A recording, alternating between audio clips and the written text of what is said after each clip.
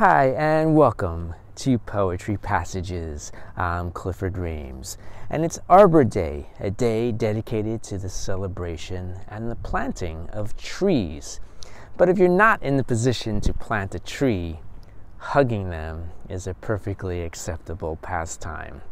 Although I've been out wandering in these woods for a while and I haven't seen anybody hugging trees. Well, except crazy old me.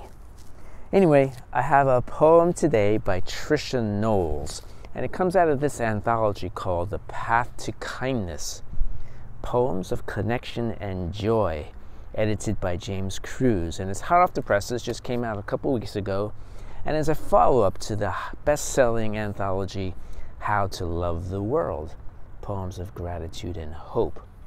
I highly recommend them both. Now, Tricia's poem got me wondering how many of you out there have a special tree in your life that perhaps serves as a backdrop or a centerpiece to certain memories or experiences, perhaps from childhood. I know I do, and if you do too, please let us know in the comments below. I'd love to see those. By Tricia Knoll. This is My Daughter Meets My White Pine, and there's an epigraph here which I'll read for you now. That was my woodlot. That was my lot in the woods, the silvery needles of the pine straining the light. Henry David Thoreau. My daughter meets my white pine.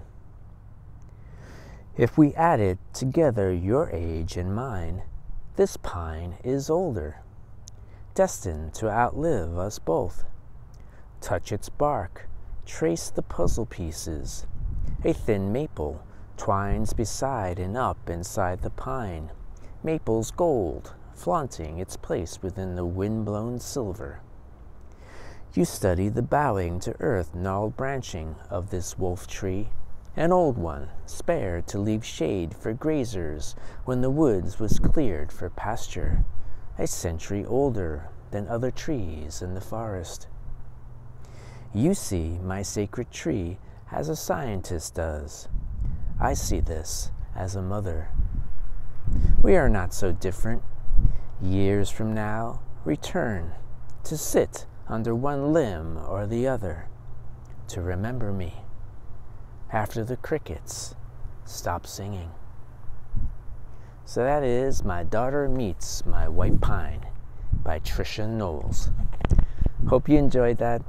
Thanks so much for watching, and we'll see you again real soon, right here on Poetry Passages. And happy Arbor Day. Now let's go hug some trees. Come on.